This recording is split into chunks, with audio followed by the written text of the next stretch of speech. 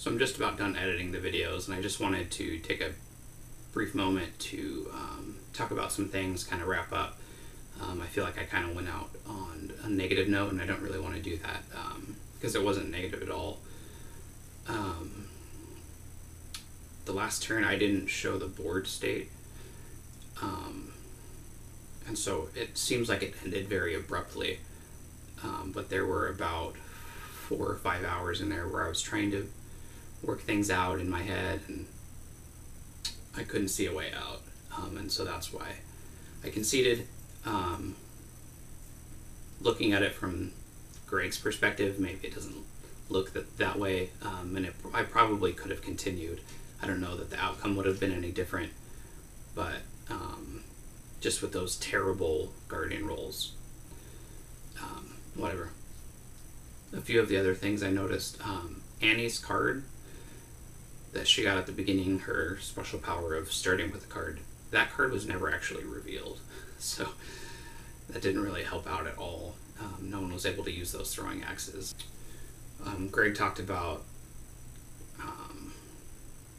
it becoming part of the day, and it really was. It opened up a dialogue between the two of us that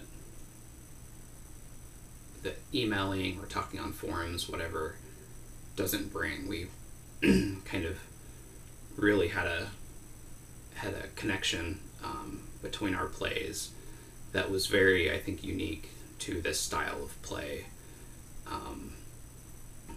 It was nice, I'd get an email and come up and spend a few minutes thinking about what I was doing, and do it, video it, take a picture of it, send it off to him, telling him what I did, and then just wait for that email back.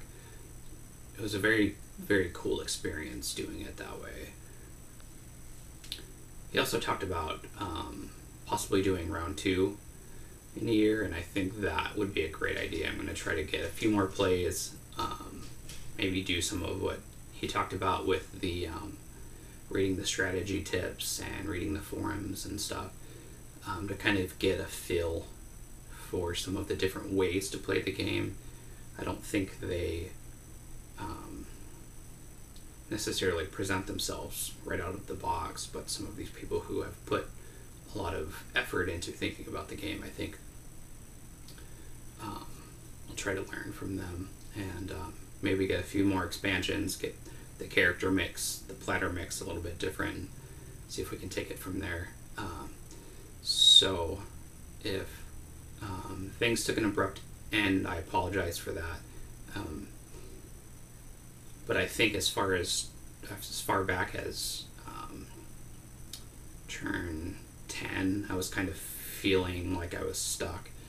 And I talked about it, but I also kind of took most of that stuff out of the videos. I just didn't want a negative through line through the last third of the videos. But yeah, it was an absolute blast. I really appreciate the opportunity to even be able to play the game with someone else, but let alone this experience that we had together was very, very cool.